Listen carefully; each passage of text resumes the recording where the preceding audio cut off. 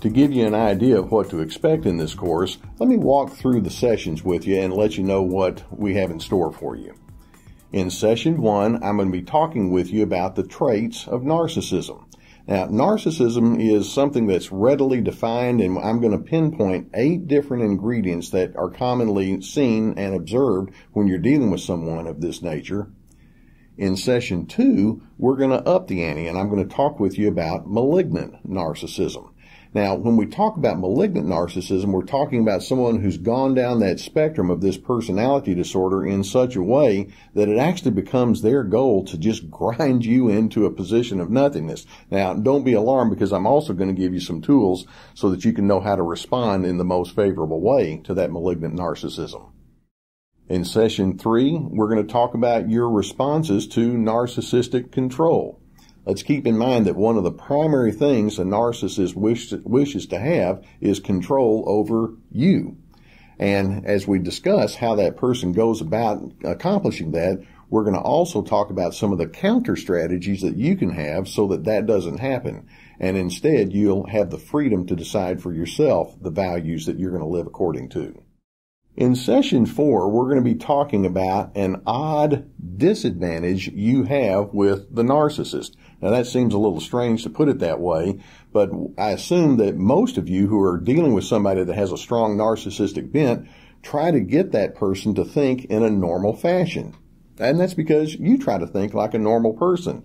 And that's what I refer to as the odd disadvantage when you're dealing with that individual, because you see, the more you try to get them to think normally, then you're just setting yourself up for an awful lot of hurt, because that individual cannot and will not think normally in reverse towards you. And so we're going to be talking about how to reposition the way that you think and reposition the way that you communicate with that person so that your normalcy works for you, not against you. In the 5th session, we're going to discuss the anger generated inside you by the narcissist. Now, let's keep in mind that anger in and of itself doesn't necessarily have to be a bad emotion, although many times when you respond with that anger, it can take you to a pretty dark place. And so in this session, we're going to discuss the difference between unhealthy and healthy anger responses so that you can respond to that individual in such a way that allows you to stay on the course of goodness that you know that you need to be on. In session 6, we're going to talk about insecurity with a narcissist. Now, interestingly, it's the narcissist, although they won't admit it, who has the deepest level of insecurity. But what they want to do is they want to make you feel like the one who's inadequate, and it can leave you feeling very defensive, and it can leave you feeling like you have to walk on eggshells because you're never quite sure what you're supposed to say, think, or do in response to that person's mandates. But we'll be discussing how you can reestablish your mindset in such a way that allows you to respond in a way that's secure and confident rather than groveling in a sense of defensiveness and inner insecurity. In the 7th session, we're going to talk about guilt trips created by the narcissist. You see, that narcissistic individual would love nothing more than to keep you in a position of shame and inadequacy. And we're going to discuss some of the do's and don'ts so that the guilt that that person may be putting on you doesn't just rob you of your inner character, but instead that you can live according to what you know is wisest and best. And rather than living with guilt, you can live with a sense that says, I'm able to take feedback, I'm able to listen to other individuals, but to do so in such a way that allows me to thrive and to shine rather than allowing yourself to stay stuck in some sort of rut of emotional duress. Now, in the 8th session, we're going to be talking about staying true to yourself. You can tell by the comments that I've made about the other sessions that this is a powerful theme that I have. Too many times when you're dealing with a narcissist, you may feel required to go into a people-pleasing or an appeasement kind of mode to the extent that you're not really being honest about who you are. Well, we're going to establish what an honest you looks like and sounds like and acts like, and then you're going to have the confidence to go forward with those kinds of ingredients fully in place. In session 9, we're going to grapple with the question, why do some people gravitate toward the narcissist? Now, the gist of the answer that we're going to discuss is sometimes people are not really willing to listen to their own inner voice. When they know that something is not right or this is not a good way to live, they somehow or another allow themselves to be talked out of their good direction. Well, we're going to listen to what that inner voice has to say.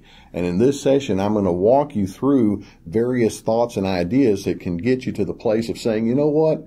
If this is me thinking this, and if this is me trying to come up with what I believe to be a better alternative, we need to listen to that, as opposed to just dropping what you think and allowing yourself to become somebody that you're not. That's not going to be good for you. We have a much better way for you to manage that.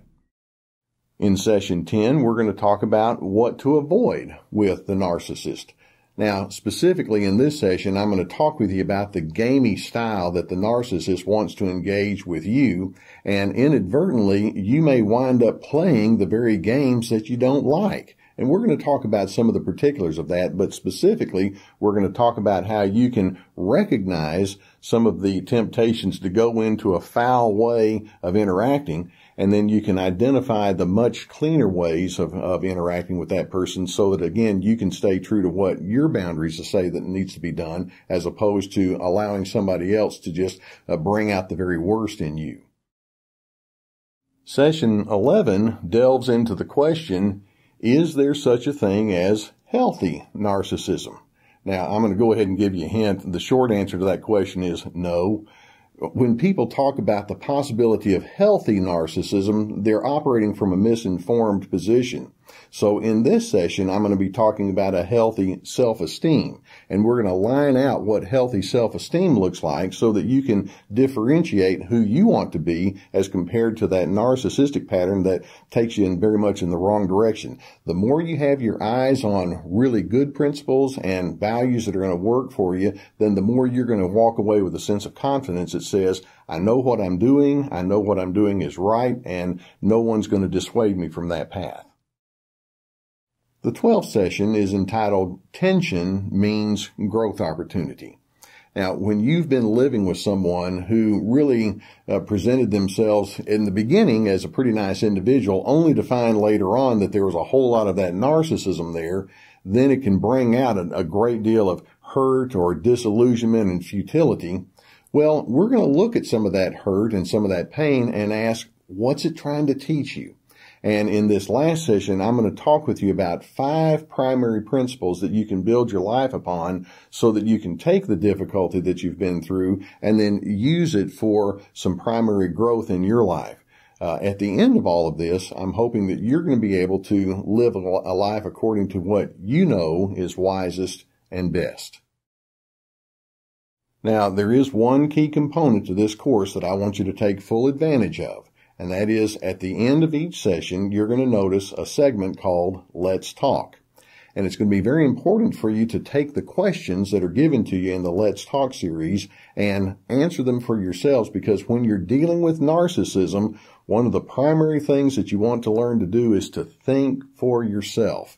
And the questions are going to allow you to claim ownership to the tools and principles given to you so that you can stay steady on the path that's in front of you.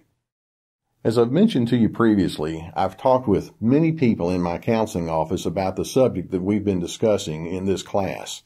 And just know that, like my work with them, as I present this information to you through this unique source, know that I'm pulling for you. And I know that as you take the tools and principles that have been given to you, there's no reason that you can't go forward without a sense of real good confidence.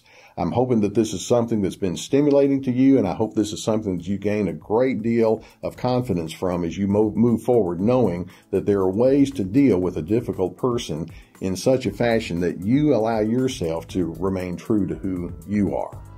So, let's get started.